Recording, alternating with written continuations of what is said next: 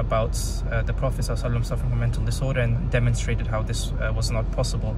But applying the same principles to Mirza Ghulam Ahmad Qadiani, I think he definitely did suffer from delusions and probably some form of thought disorder.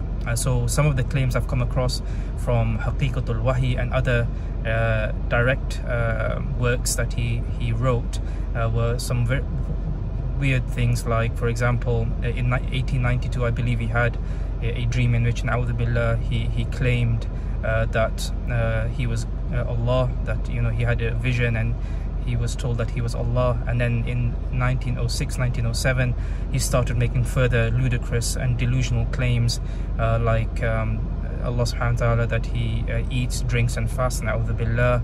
And then he said that Allah told him that he is his son. So all of these things definitely fall within delusions that he was experiencing.